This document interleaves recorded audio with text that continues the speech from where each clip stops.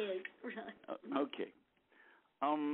You want to talk about Turkey? It's a country that I have, oh my God, I'm 66 years old and been traveling back and forth since I'm 18. Spent a lot of years lost in the country, eventually ended up as the Turkish desk officer at the Pentagon. And I think that culturally I have some knowledge of who these people are. Now, why does this matter? The Erdogan has never lied to us. He's always been exactly who he is. And if we would choose to listen to him, he told us before he was even prime minister, when he was mayor of Istanbul, exactly what he wanted to do, which was to re-Islamify Turkish politics. Islam is not a religion, it's a civilization. It includes religion. And when I say he hasn't lied to us, we have chosen not to listen to what he's been saying. He hasn't done anything, from my understanding, which would make me want to change my mind on this. When he became prime minister, the American ambassador at the time, Eric Edelman, knew exactly who he was and wrote marvelous cables to that effect. They're now out on WikiLeaks, so you can see for yourself.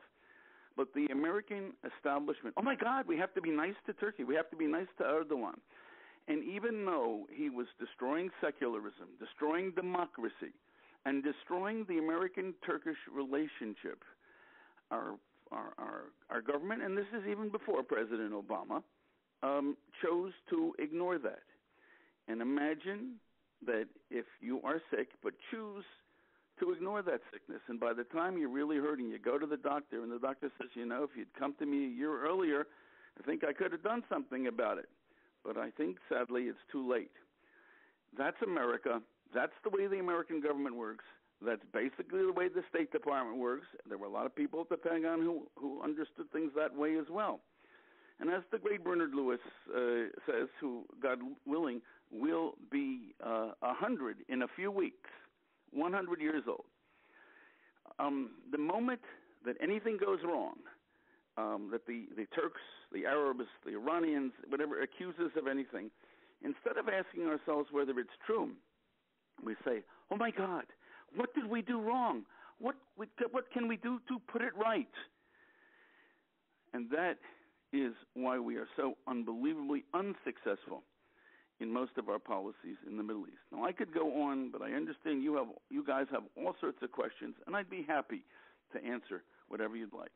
Harold, if you would like to talk about the demographics a bit Sure. in Turkey and what led to the rise of Erdogan, and if you could also just describe for us Turkey's relationship with the European Union and what has been happening recently in terms of the immigration crisis in Europe.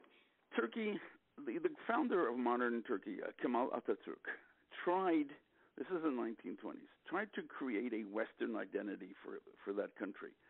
And that is loyalty to a land and not to a people. Loyalty beforehand was to Islam and then to all sorts of subgroups, your family, your tribe, your community. Now, that was very nice, and he created this identity called Turkishness. Now, by using that name, probably at least half the people of Turkey at the time were not ethnic Turks. The largest non-Turkish group were the Kurds. Now, if we bring this up to today, even Erdogan himself, the president now, says that by 2038, Kurds are having a lot more children in Turkey than are Turks, and he says that the demography will be 50-50. That is 50% Turks, 50% Kurds in 2038. But the Turkish Interior Ministry knows today that it's already there, that we are about 50-50. Now, what is the definition of a Kurd and what is the definition of a Turk, ethnically? It isn't what I say, it's what they say. If a person feels he's a Kurd but doesn't speak any Kurdish because his father's whatever was a Kurd, then he identifies that way and that's who he is. I know many people in Turkey who don't know a word of Kurdish, or they can say like 3 or 4 words, but their father was a Kurd, their grandfather was the Kurd. They're totally intermarried with Turks, but if your father was a Kurd, you're a Kurd. And so we are already in a situation right now where it's exploding. Why does it matter today? Erdogan wants to be dictator, sultan, not only of Turkey, but of the entire Muslim world. He wants to restore the position of Turkey to being the head of the caliph. He wants to be the caliph, the Muslim leader of the entire Muslim world, and eventually the whole world. Now, if we look at what he did at first, in order to give himself the constitutional powers that would allow him to do what he wanted, he needed a 2/3 or 3/4 majority, I don't remember, but what matters is that he at first made an alliance with the Kurds. We're all Muslims, we're all brothers, and he figured that would help. Well, it failed. So he was, in the beginning, very actually pro bringing Kurds into the system. But when he saw it failed, he went for another option. There are the extreme Turkish nationalists who were not supporters of his. And he went to them and said, look, let's work together. We'll get the Kurds. We'll destroy them. And you'll vote for me. I'll become the Sultan. And we'll go for the Turkish aspect here. And that's why in the last year or so, he has been absolutely terrible to the Kurds. And he's responsible for the death of so many of them, of bombings all over the place. It's terrible. Now, what about Europe here? In Islam, and before anything, Erdogan considers himself a Muslim. The goal of Islam, and this is all sorts of classic Islamic texts prove this, is that the entire world has to become Muslim. Now, there are two ways of doing that. One is conquering it by military conquest. The Turks aren't the best at those things today, so that's out of the question. So what do?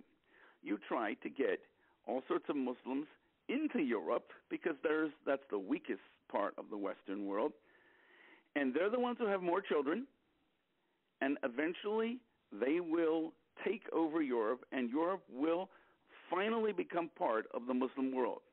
All these agreements that Erdogan has been making with the Europeans are basically jokes. And Angela Merkel, and I've always been a fan of hers till the last year and all this, has basically caved. Erdogan, she says, is our savior. Erdogan, by these agreements.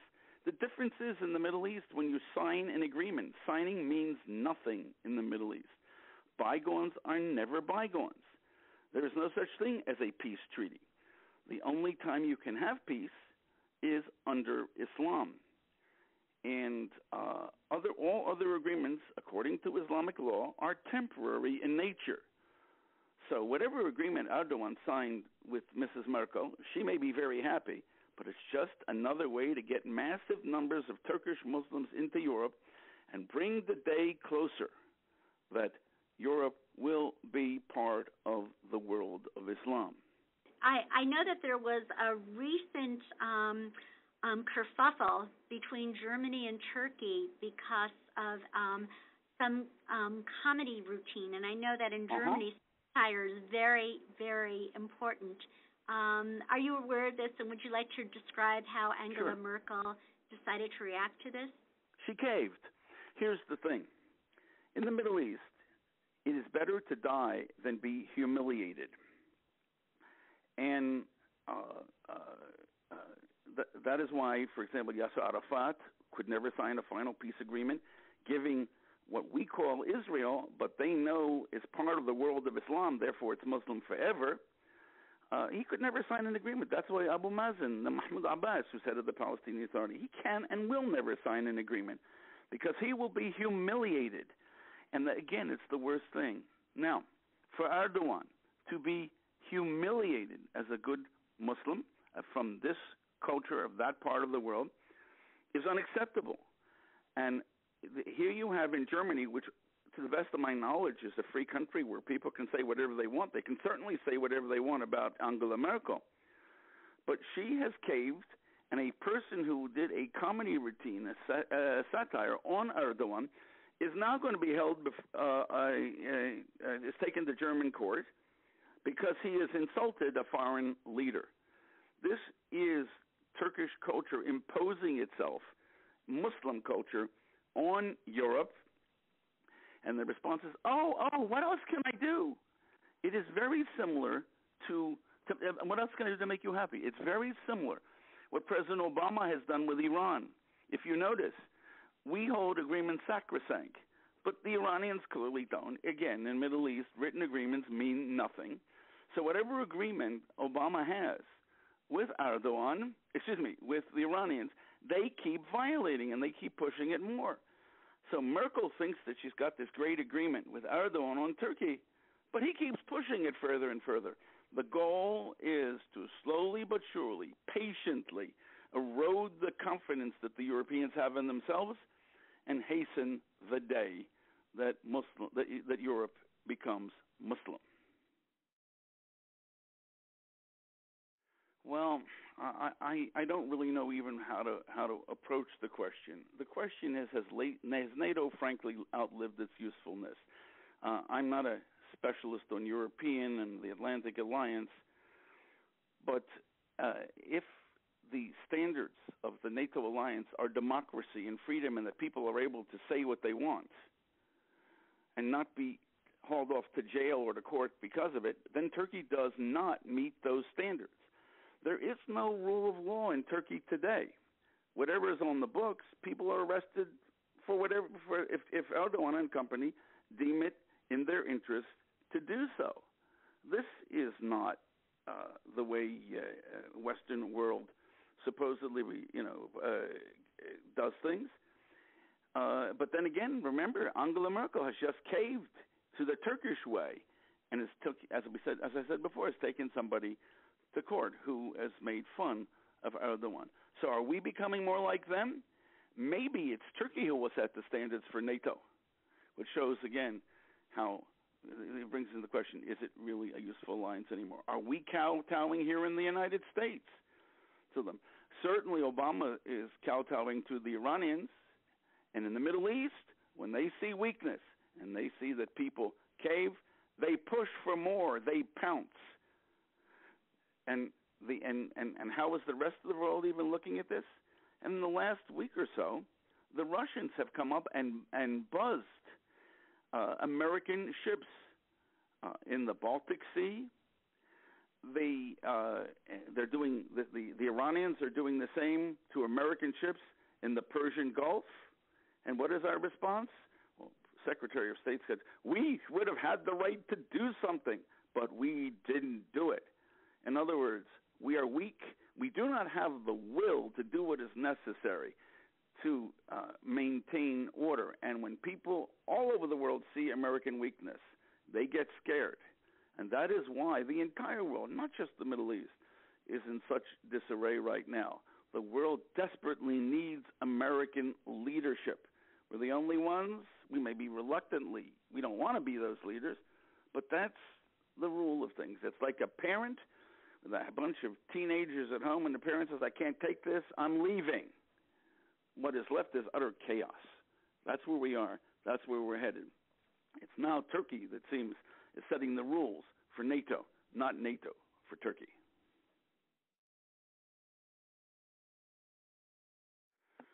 Well, look, I'm not an expert on natural gas, but I think the Israelis are under no illusions to the reality of the Turkish regime. The Turks keep saying, and they have their own reasons for doing this, that we're not that far away from an agreement. It's going to be one more session. But Israel is mum on this. Israel doesn't say anything about the negotiations.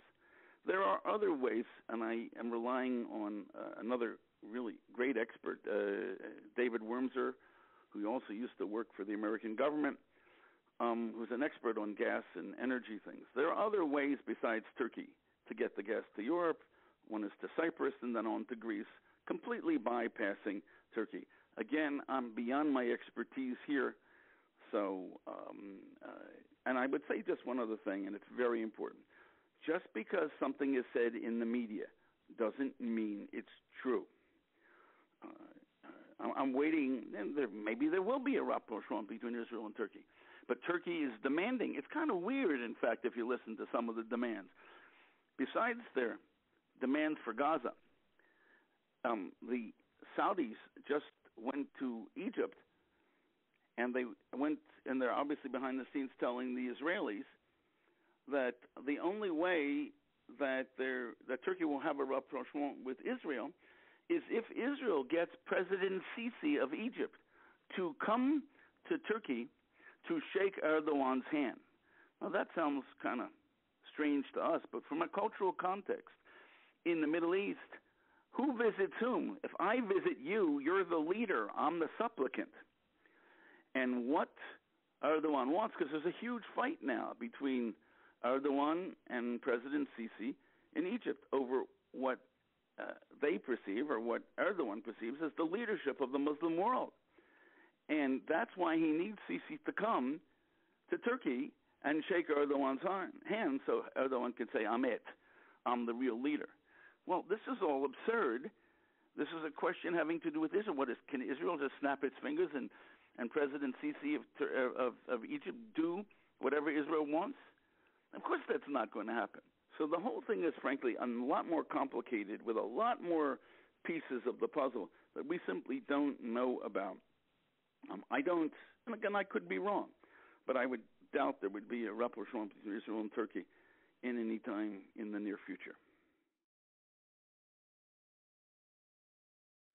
Good question today. Look, Israel's main enemy today is Iran. And there is a Sunni alliance, basically, against Iran.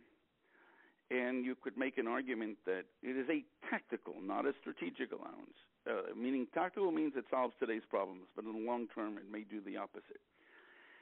And so that may be part of the reason, because Israel is one of the strongest powers on the face of the earth. I don't know who your listeners are at the moment, but assuming there's a large group of Jews among them, Jews have this it's hard for Jews to understand that Jews can be powerful. And Israel is one of the most powerful countries on the face of the earth.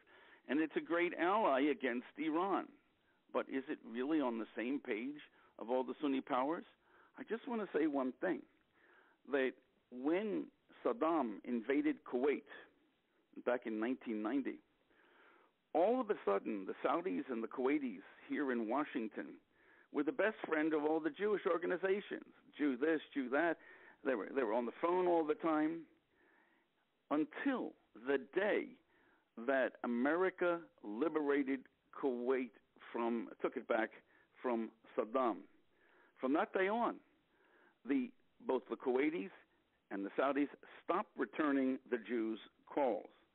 And the Jews couldn't understand it. The reason I'm telling this is we're in a similar situation today.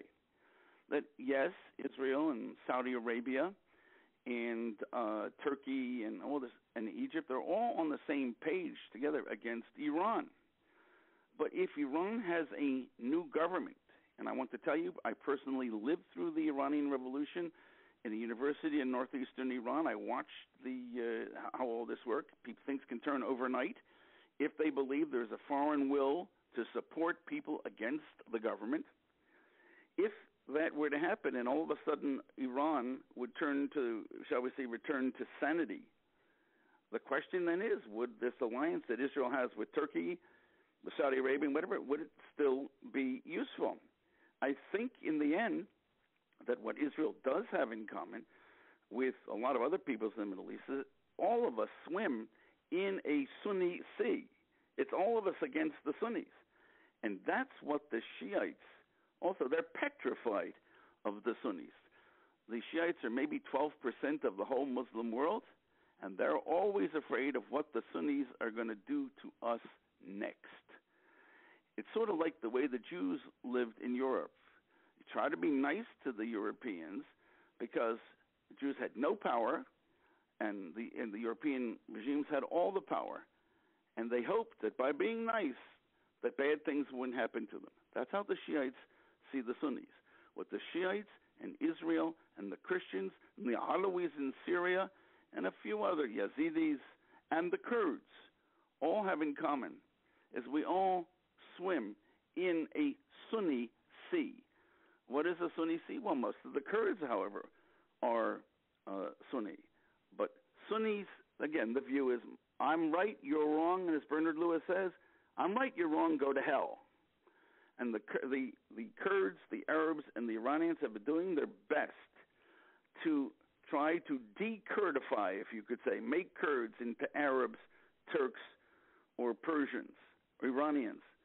And the Kurds don't like it. And that's why they have such an interesting, a good alliance with the Israelis. Now, I would even say, going back to the naivete, and that's a polite word for the American government in this part of the world, once when President Barzani of the Kurdistan regional government of northern Iraq came to see President Obama, at one of the meetings, one of the senior State Department people tells the Kurds, stop seeing yourself as Kurds, see yourself as Iraqis. Now, I know this because the Kurdish leaders told me. I mean, it's like, how much more stupid or naive could you be? Now, I know those are strong words to say stupid. It's willful ignorance. That's the problem. And so, look, we'll see in the long run where all these alliances go. I simply don't know. I think the alliances with the Sunnis are pretty temporary.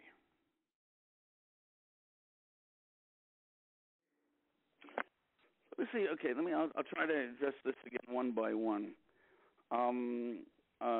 Do the signed agreement. A signed agreement in the Middle East means nothing, zero. That's important to us, and so if we have an agreement or not, I don't know. I've heard various things on that. The question is, does it matter? Does Obama and Kerry know this? Well, they should have. If they're so experienced in international diplomacy or in this part of the world, they should know it. Now, if they didn't know it before, judging by everything they would have seen since they came up with whatever they came up with in this agreement, and the Iranians keep pushing harder and harder and violating it over and over. Now, by now, they should know that Iran doesn't keep agreements. But what are we doing? We are putting our head in the sand like an ostrich, and either willfully or unwillfully, I don't know which, choosing to ignore the realities on the ground there. So, now, let me try to address Erdogan and the Ayatollahs. It's an interesting story. An Ayatollah is the senior leadership of the Shiites. Erdogan is a Sunni. The curses in Turkish, when you want to say someone is not reliable, are anti-Shiite. They hate each other. Now, does that mean they may not work together at times? They sure would, for making money and a few other things. Erdogan has recently said there's no difference between Sunnis and Shiites. The reason I am sure he said that is that I don't want to be the head of the Sunni world. I want to be the head of the entire Muslim world. But I'm trying to think of an appropriate example, and only a religious one comes to mind, and I hope I don't offend anybody. Judaism has a wide way. There are various views of Judaism, of looking at Judaism in the world. But one thing which is outside Judaism is acceptance of Jesus as the Messiah. And that is the equivalent of what Erdogan is doing by saying all Muslims are one. Shiites and Sunnis have been fighting since the death of their prophet Muhammad.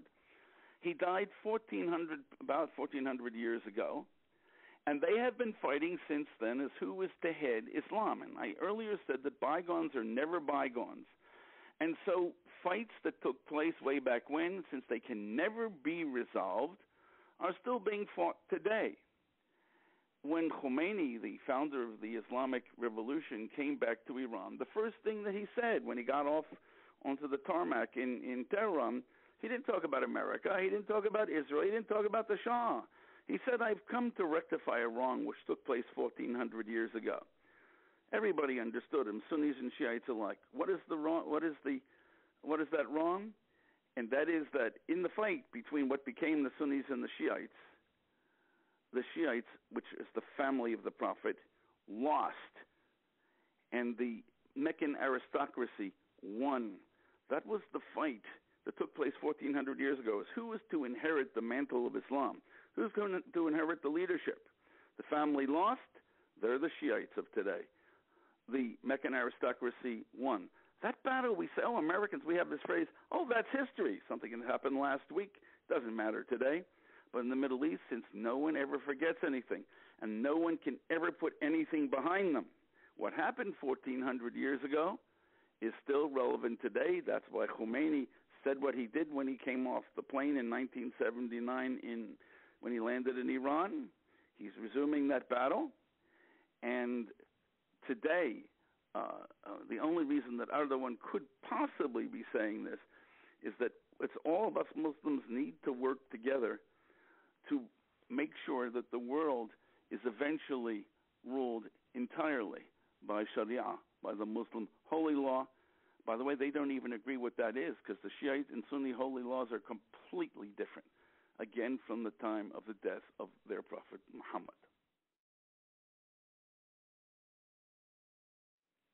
No, in no way.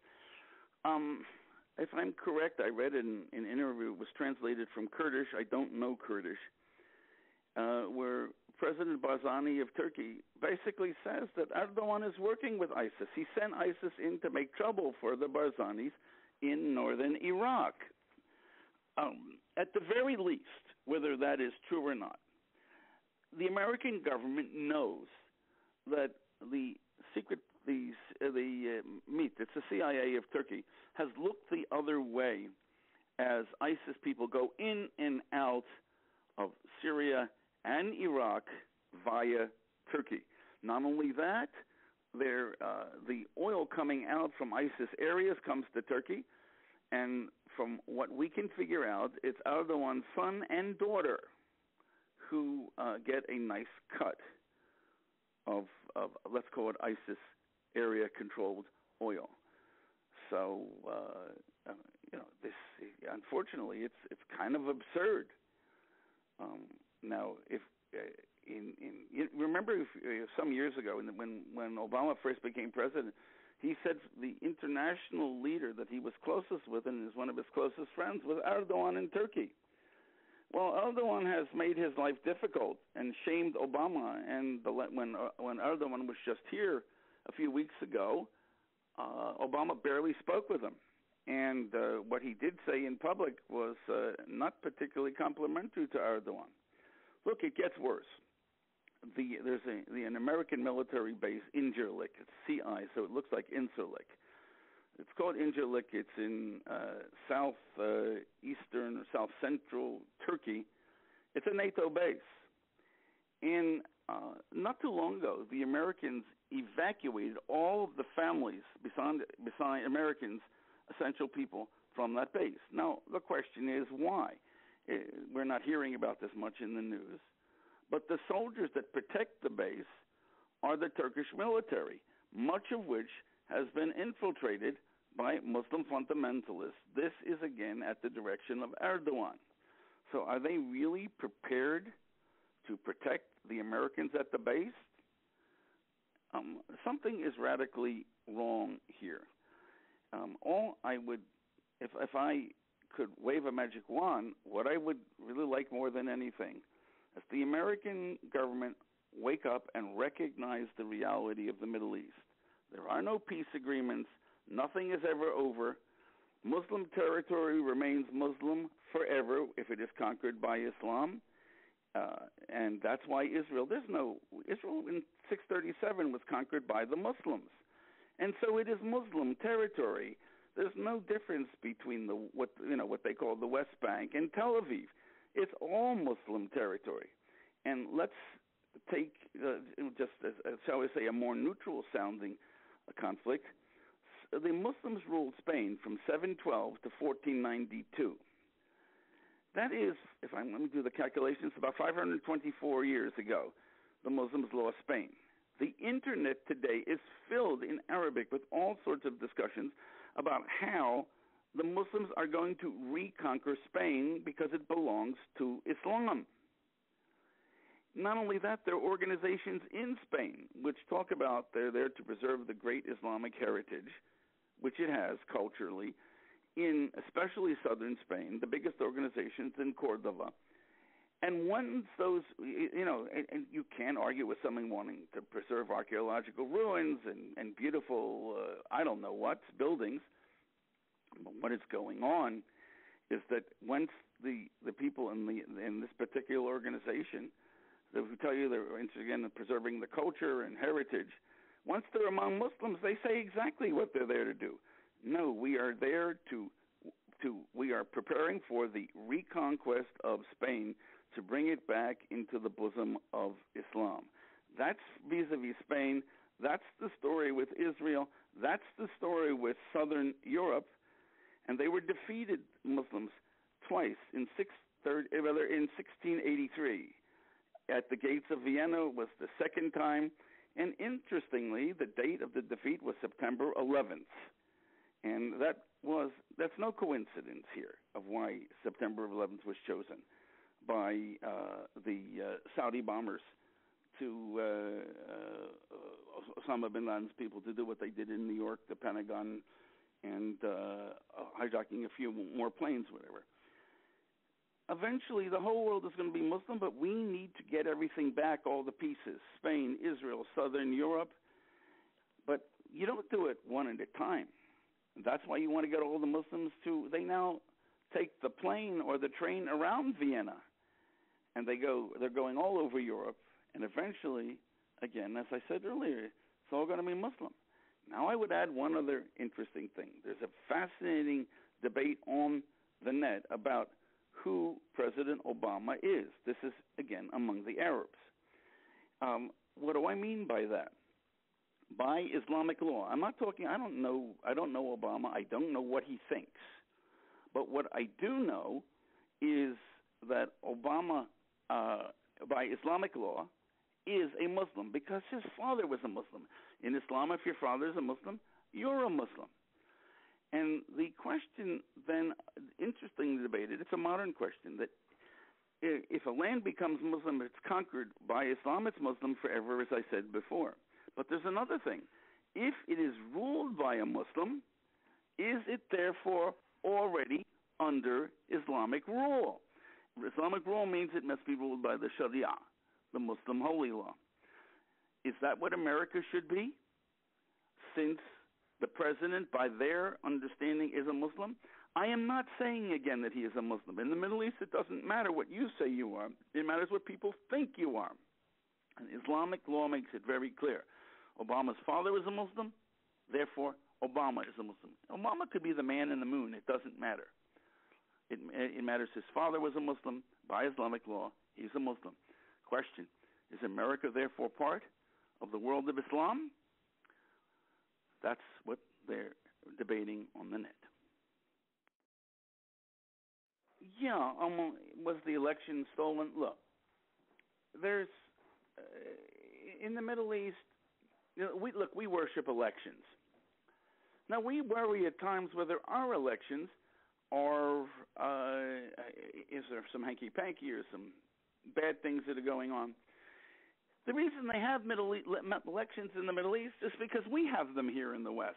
Middle Eastern society has nothing to do with elections historically. The whole concept of representative government is alien to the Middle East. You want these results? I'll give you these results. You want whatever? I'll find the votes that are necessary. If you remember the name Ahmadinejad, who was the president of Iran for a while, the votes, from what I understand from Iranians who were involved with this, he wasn't winning the first election. But miraculously, the Revolutionary Guards took over the Central Election Headquarters at about 2 in the morning, and by 3:30, miraculously 7 million votes appeared for Ahmadinejad. And that's the definition of winning. In Turkey, we have no idea who's voted. We do know that people voted, and then they took pictures with their cell phones to go outside, and they were paid to show that they voted a certain way. And that's how you do. You just show the picture that how you voted, and that's it. So are they elections like free and fair as we say so? Well, it's very nice when Westerners come who don't know Turkish, who don't know the culture, and are therefore very easily bamboozled. So the election results are very good. Let me just give you one last thing on elections. The first election, whatever election is, of when Yasser Arafat run, he got 88%, and whatever opponent they put up there to make it look like an election got 12%. And afterwards, he's asking people, was 88% too high a figure? Should we have had other people? Should we have changed the numbers to have less voting for me? It's all a sham to make us feel good. It's very sad. Harold, before we close, I have one other question, and sure. I really, this is Sarah again. I cannot thank you enough for your wisdom and your ability to so clearly enunciate the nature of the world that the Middle East is.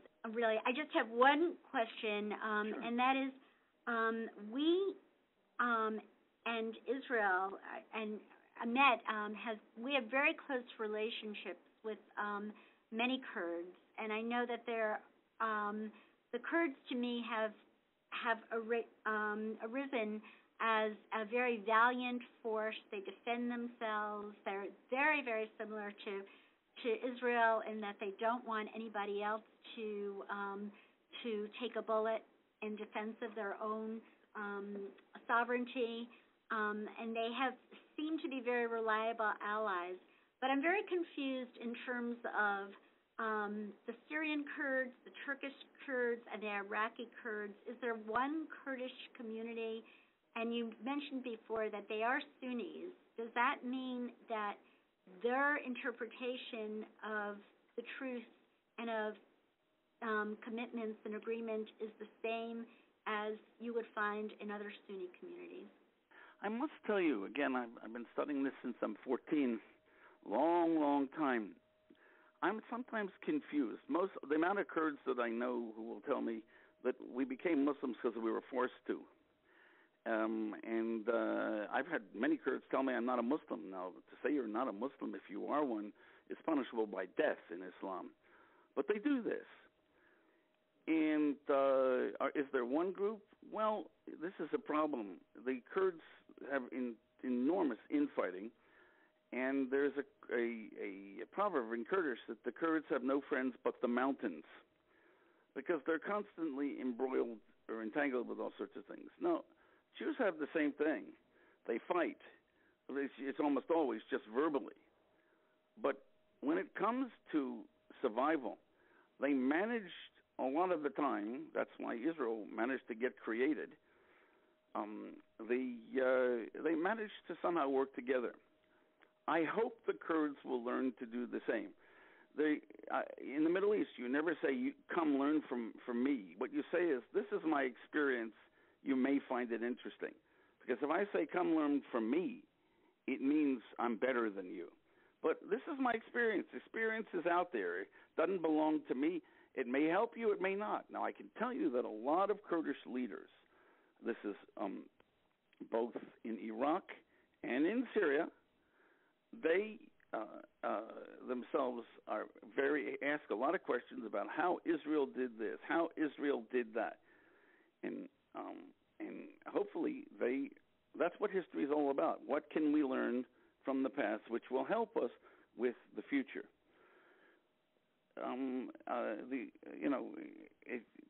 Whether there'll be is there one Kurdish identity? Again, I think I said earlier in the conversation about something else, to quote Bernard Lewis, I'm right, you're wrong, go to hell. My way is the right way. It's my way or the highway. And the Kurds have a problem with that. So where it will go in the future, I don't know. Now, there are a small group of Shiite Kurds as well. And they're called Failis. The Iraqi ambassador here in Washington is a Faili Kurd. I mean, he's Shiite. Do they feel, shall we say, a sense of Kurdishness. My sense is their Shiiteness in most instances is stronger. But that's just my experience. There is no good research on any of this. And when you ask people in the Middle East a question, do you support this or you support that, surveys are also, by and large, irrelevant, because you cannot ask people for their opinions in countries where, or in places where if you say the wrong thing, you may not be alive tomorrow. And when you ask a person for what he thinks about something, his first reaction is, who are you, what are you going to do with this information, and why should I tell you what I really think? In an odd way, it reminds me of Israeli voters in Israel's last parliamentary or Knesset election. Not only did they lie to the pollsters before the election, but they were so afraid of the uppity intellectual and media, self-appointed elite in Israel, which thank God is dying. And when they came out of the ballot box, they basically said they voted the way the polls said before. Now, what did you find out when we got the election results? I don't know, some hours later, that it wasn't equal. It wasn't neck and neck between Likud and the Labor Alliance. What it was is 30 for Likud and 24 for Labor. What's the point? That so all these surveys, even in a free and democratic country like Israel, are meaningless. People were afraid in Israel. The next morning, I was in Israel during this last election. People out in the streets, we did it. But they were afraid to say anything before because they were made to feel humiliated if they didn't support the Labor Alliance, because the newspapers, by and large, the media, they're all leftist in Israel. Not all, but overwhelmingly so. But it isn't where the people is. And in the Middle East, in general, in other places, which, again, there's no other democracy besides Israel in the entire Middle East, in those other places, then people aren't going to say what they think. All they care about is surviving to the next day. Now, bringing this back to the Kurds, I would only hope that eventually they find a way to work together. I can tell you that a lot of the Kurdish journalists have begged me to help them get an interview with Prime Minister Netanyahu. Now, I would say my response is, if you want me to help, I need all of you Kurdish journalists to participate together in one interview, because the goal of this is not partisan. It's to talk about Kurds. It's not that I support this Kurdish group over the other. And I want to tell you from personal experience, the moment that I mention that means you and you and you, because I know the Kurdish journalists in this town. The moment you say you need to be all together and you all have one joint interview, I don't know if I could arrange it, but I could certainly find a way to bring it up. The first thing they tell me is, oh no, this couldn't be. Why? It's like I'm right and he's wrong. And my response is, well, then don't expect me to help you. And if I were the Israeli prime minister, I wouldn't take an interview with only you versus only him or something like that, because I'm interested in Kurdistan. I'm not interested in internal Kurdish politics. That's something for you to work out. And when you work it out, then let's work together. And I get, it never goes anywhere. They spend all their time in internal bickering. That's the problem the Kurds face.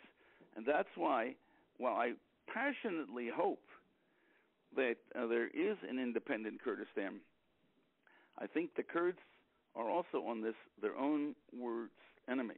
I'll tell you, I'm interviewed a lot in Kurdish media.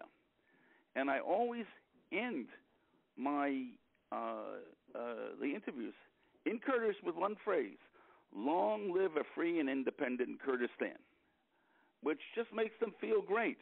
But I use this with whatever Kurdish journalist wants to interview me.